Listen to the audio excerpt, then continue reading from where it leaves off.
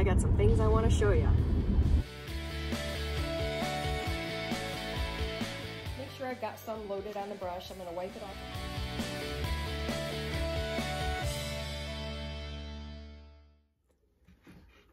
Good morning, everyone. It's Kim.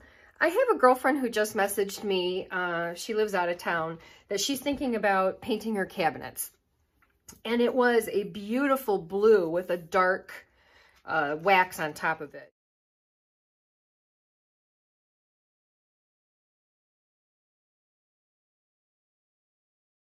I told her that I would show her a little bit of a mock-up on how to do at least part of a door. So stay with me here. We are going to be using our chalk country paint, and I'm going to be using my, I've never known how to pronounce this, Fidus and Sons. It is the Jacobean color. We want this to be dark with the picture she showed. Now, normally you don't have to do anything for prep except make sure this hasn't been sanded very good.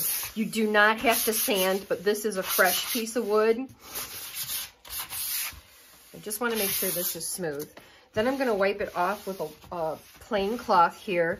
This is Bag of Rags, and this will be really good for taking the wax off when you polish.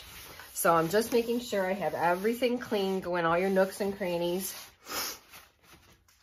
And like I said, I do not have the blue color, which would have been perfect because that shows the color that she was wanting to use. But I'm going to show her a big difference in just using what my paint is here, which is Totally Teal by Country Paint. So let me get this stirred up and then we'll get started. Make sure anytime you open your paint, you get it pretty well mixed up. And with these, they haven't been used in a while, so I definitely want to make sure that I get it mixed up really well. So, okay, here we go. So, in order to get into the nooks and crannies, it might be a good idea to use a smaller brush, just depending on how big those nooks and crannies are. So, there is no sanding, there's no cleanup. If these cabinets have been in a kitchen for a while, I want you to clean them off very well and get the grease off. But as far as having to sand down whatever you have on them, there's no need, okay? Putting the paint on is no big deal. Get into your nooks and crannies here. And we'll get a nice coat put on here. When you're painting, it's not any big deal how you move around. It's the waxing we have to be real cautious and very careful of, okay? So I'm going to paint half of this cabinet door, and then we will wax it. Now, if you're doing your cabinet doors, I want you to clean it. Clean it with like Mr. Clean or something like that. Clean all your cabinets because they do have grease on them, even if they're well away from your stove, because the grease just travels through the air when you're cooking. Then, I'm going to switch to my bigger brush here. Then I want you to take all your doors off. Take off your hardware. Then you can paint the frames of your cabinet doors. Now, there is no reason that you need to paint inside the cabinets, okay? You're just going to paint the parts that people will see. Looks like I got a little hair here. Because if you really look at them, the insides of your cabinets might be finished, but they're not finished like a piece of furniture, okay? So don't put yourself through all of that. There's no need for it. Okay. So as you can see, this is what we call Totally Teal. This actually is my very favorite color of our country paint that we sold in the store. All right.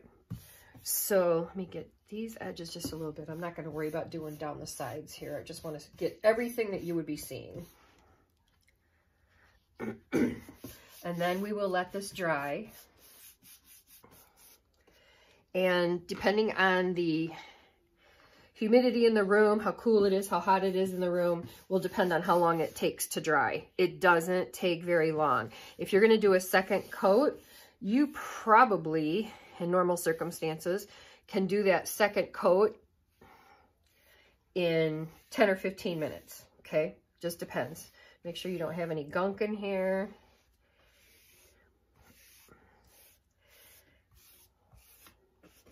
Okay, so there is our first coat.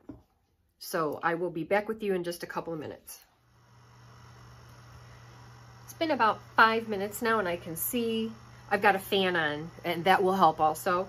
I can see some spots that are already starting to dry where I can actually touch it, but the insides here and a little bit, you can see it still has the wet look to it. I don't know if I can show you. See where it's kind of shiny? That's still wet.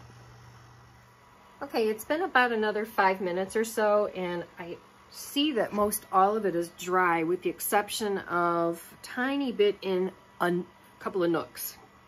So I'm going to give that just another minute. We can go ahead and get started with the wax now. This is the point that you would distress this if that's what you wanted to do. And you would just take some sandpaper and just go into the edges here. Don't let it be too dry or the paint, we'll have a hard time getting it up. So what I'm gonna do is just take a little section here, distress it a little, just so that you can see where the paint comes off here on the edges. And when you distress, it should look like what a cabinet would look like with age. Around where your hardware is, little areas that were touched constantly over the years. Sometimes I see stuff that is so distressed, it's like ridiculous. It looks like you took the paint off everywhere. So all you want is this undercoating, whether it is an old stain or if you painted white underneath this or black or whatever it is, to show through, okay? Just enough. So that's all I'm gonna do for that. I'm gonna go ahead and wipe it off. I am using a very dark wax today, so let me start waxing on. And we're only gonna let this sit for just a couple minutes, okay? We do not want this to stay on here so long. So already look at how beautifully dark this is getting. It totally transforms.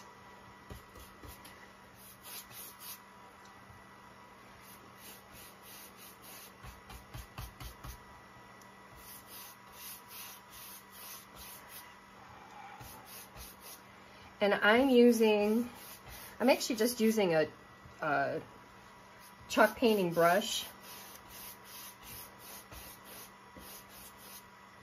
You can put this on with a wax brush, a t-shirt, whatever you're more comfortable with. There's no fast and hard rules to this.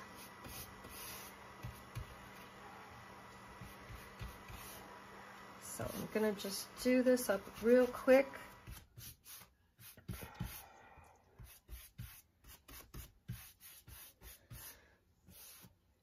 Try to follow the grain. No swirling. If you swirl, you're not getting it out. Okay, so don't go on like you're polishing your furniture. And I think I'm going to start.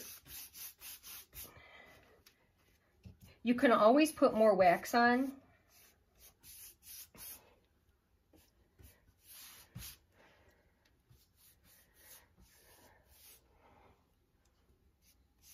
Okay, I'm gonna start wiping here. Let me get a good edge on here. And as you polish, I forgot to get this on. As you polish it, you're gonna see it kind of come to life. You'll see a shine through there.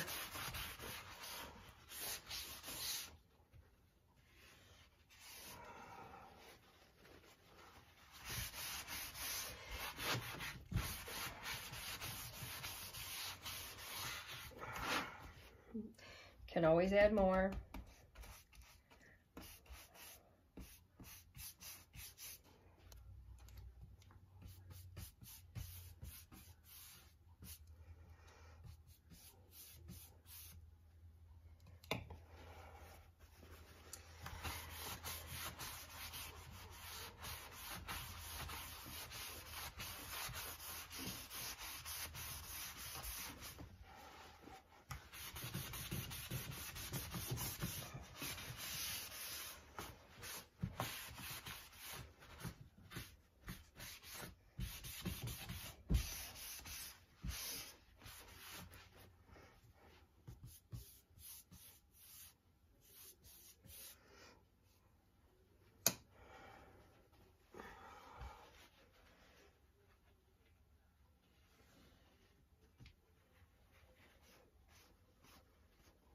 We'll let this sit here just a second, and then we'll go back over that. And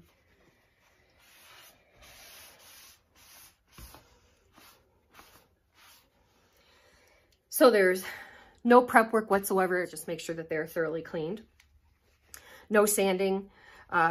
There's nothing you need to do, with the exception of if you're taking off your cabinet hardware and you're going to put something new on that may have different bracketing to it, you may want to fill your holes and then go ahead and paint over them, okay? And then that way you have fresh, it's a fresh look for new hardware, and you don't have old holes there that you don't know what to do with. All right.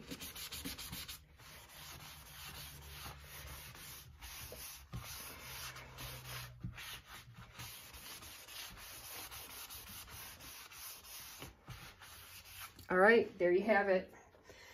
If you're doing something for cabinets or furniture, things that are going to be touched a lot, you're going to wax this like 4 or 5 times.